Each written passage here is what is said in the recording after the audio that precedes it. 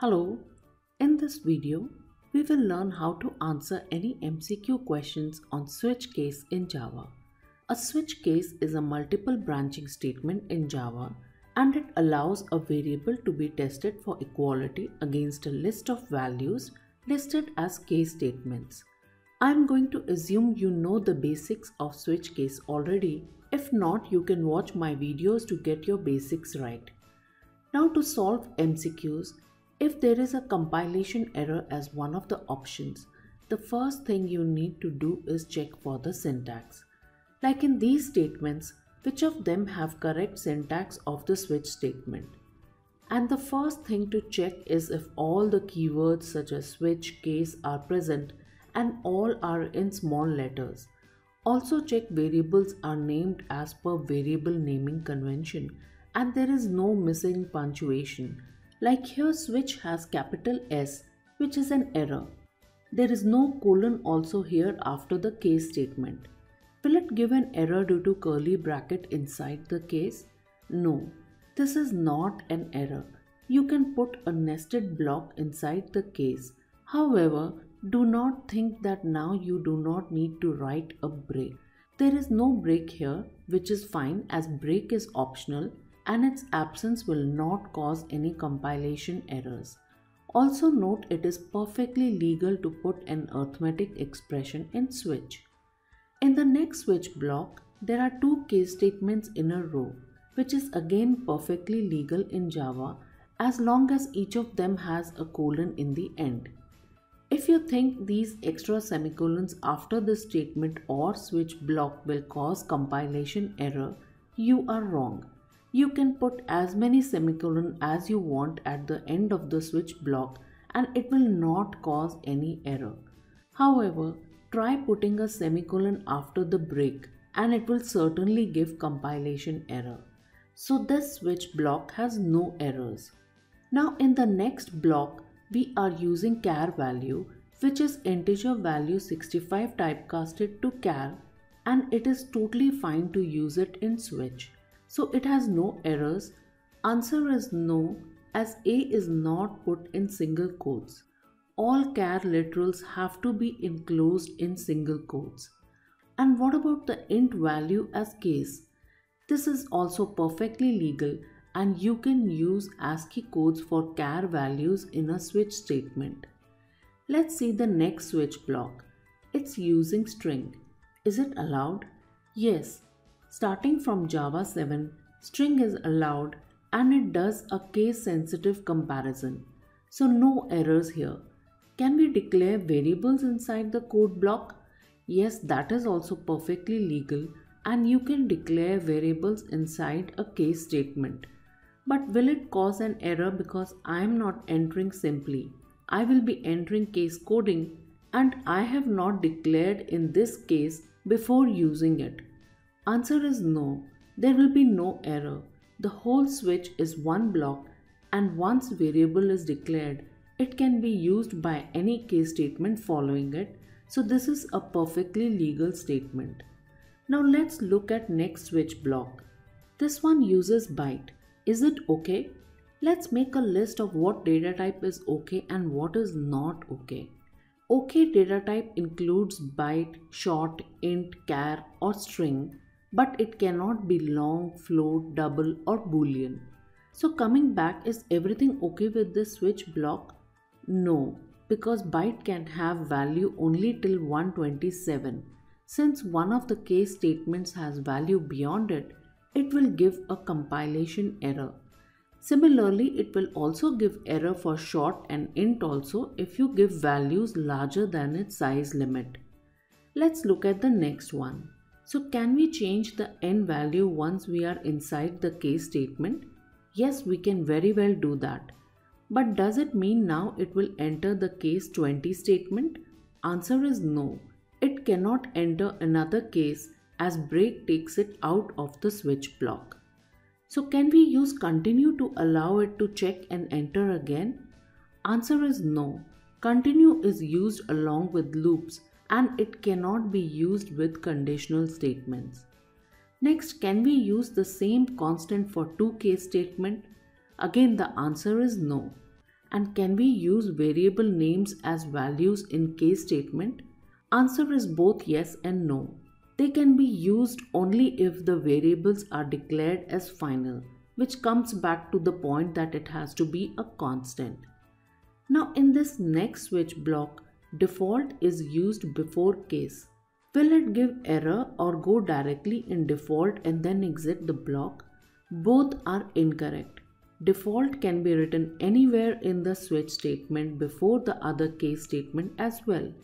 It then, however, needs to have a break to avoid fall through in the next case. It will be executed only if a matching case is not found. So this is perfectly legal and correct code. After syntax, let's see how to solve output kind of programs, which will check if you understand how the switch statement works, mostly with fall through concept, or convert kind of questions, convert if to switch or switch to if. Let's start with output questions. What is the output of this switch block? Here, if you look carefully, there is a compilation error as one of the options. So the first thing you do is check for different syntax errors as we just discussed. There is no syntax error here, so we start executing it in sequence. Here default is before the case 2 statement. So will it enter default? The answer is no. It will find the matching case statement and enter case 2 and print 2. Now there is no break statement in this case, so it will enter case 3 as well. Here the statement is to print 3. So how will it print? 2 and then 3 in next line, or 2 and 3 in the same line? Here, since the first statement in case 2 is print, it will stay in the same line, and then the next println statement will print in the same line. So the answer here is 23 will get printed. So be prepared to check carefully whether it is a print or println in the statement. In the same code, what would get printed if n was 4? Here, since there is no case, it will enter the default block and print default and then go to the next line as it is a println statement. Next, it will enter case 2 as well as there is no break after default. This print 2 will get printed in the next line, and since this is print, the cursor will remain at the same line. Next, it will enter case 3 and print it in the same line as the cursor is here. So this is the output and correct answer for this. Let's see another question. Now here there is no compilation error in the option, so do not bother to check for any syntax errors and assume that the program is correct. Here, what is printed if C is equal to small letter a? Here, which case will it go to? Since switch does a case sensitive comparison, it will not enter capital A. If you know ASCII code, you know it will enter 97, as 97 is the ASCII code for lowercase a. Here x will become 4 plus 4 equal to 8. Next, it will enter default as well, as there is no break, and add 5 to 8, giving answer of 13. This will get printed as the answer. Let's take a look at another program. Here, what is the output of this switch block? Here, since n is 10, it will enter case 10 where n is set to 15 and there is a break 2 at the end. Now, since the value of n is changed, will it enter case 15? Answer is no. It will come out and the value of n will remain 15 only, so that is the correct option. Now we will see some conversion questions where you are asked to convert if-else to switch. To solve such questions, first whatever is given before if or after if, any declaration or initialization of variables, print statement will be copied as is in the answer. Now we will pick up the if statement. You will focus on all equality statements which are there in the if block. There are 4 over here, and you see there is a common variable t which is compared with 4 different values. So you will first write the switch statement with this common variable and put it in the curly bracket. Now the four values with which it was compared with will form the four case statements. So write four case statements and do not forget the colon. Now we will look at what happens inside the if block. In the first if, for both A and B, var is set to 1. Here we will leverage the fall through concept and copy it only one time rather than duplicating it. We will remember to end each case with a break statement. Next we will go to the else if block. Here again for case x and z we will copy var is equal to 3 only once and put a break at the end of it. This gives us the answer. Let's look at another question to convert if-else to switch. We will follow the same steps and first just move the statements before and after if as is. Next we will see all the equality statements in the if block. Here the common variable I is getting compared with multiple values.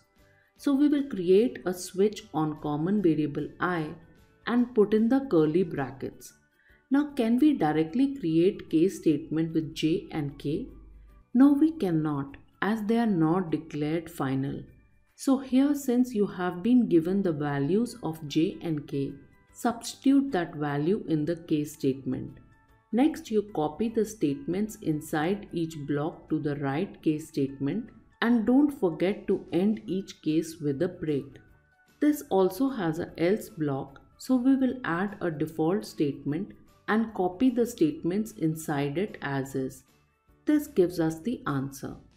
Let's see some reverse questions where you have to convert switch to if-else. Let's take this first question. Here before writing if, first what we will do is directly take any statements before and after switch as is in your answer. Next, if there are any variables declared inside switch which are used in more than one case statement, they need to be moved out of switch. So you will add int L2 before you start writing the if block. Now you will write the if statement for each case.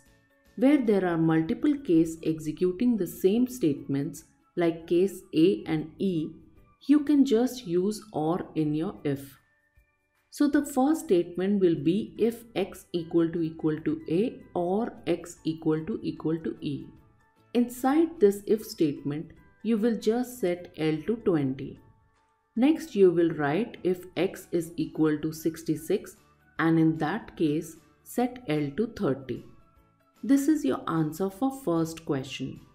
Let's take another example which has fall through. Here too, to get the answer, first we will copy all the statements before the switch as is. Then if you see the switch, it does not have any break in case 1. So you will write your if statement if n is equal to 1 and inside it you will write the statements of both case 1 and case 2. So it will execute both y plus is equal to 1 and y plus is equal to 2. Then you will write else if n equal to 2 and in it write only y plus is equal to 2. This is your answer for this question. Let's take one more example. Here again we will first copy the statements before switch as is. Then we study the switch block and we see variable g is declared inside the switch and it is used in multiple case statements. So we will need to pull it outside of the if block. Now we will start writing if for each case statement. Here s is a string. For string we will not use equal to but we will use equals function. So we will write s equals first and in that set g equal to 1. Now next is default and after that there is another case. So in if, can we write else and then add another else if? No, we cannot because else always has to be the last statement in an if block.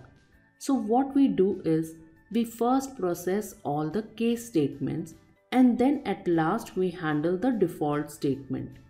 So we will go to the second case for which we will add a is equal to second where we will set g equal to 2. Now we come back to default, so we will just add an else where we will set g to -1. This is the answer for this question. Hope this explains how to solve MCQ questions on Switch. If you have any doubts, you can always practice using our sample questions, or you can learn from us at simplycoding.in. Thank you and all the best.